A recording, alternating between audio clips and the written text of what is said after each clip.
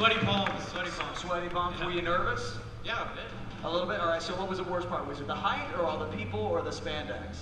The heat. It was the heat. All right, yeah, well, the heat will do it to you. You were going to win, though, because you hate being second best. Yeah, I know. Oh, well. Well, you don't have to worry about that. You're not second best. You're actually third, and you're taking the walk of shame.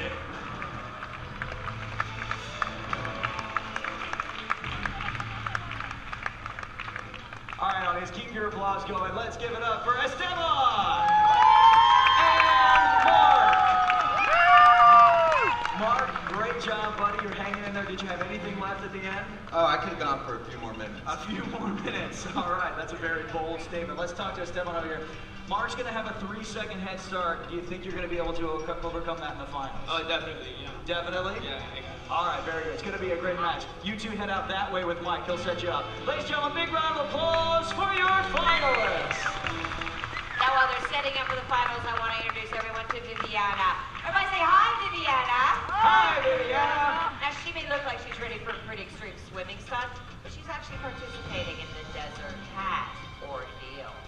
And this is reminiscent of the days when, as punishment, they would bury people up to their neck in the sand and leave them to the mercy of the desert. Viviana, have a seat.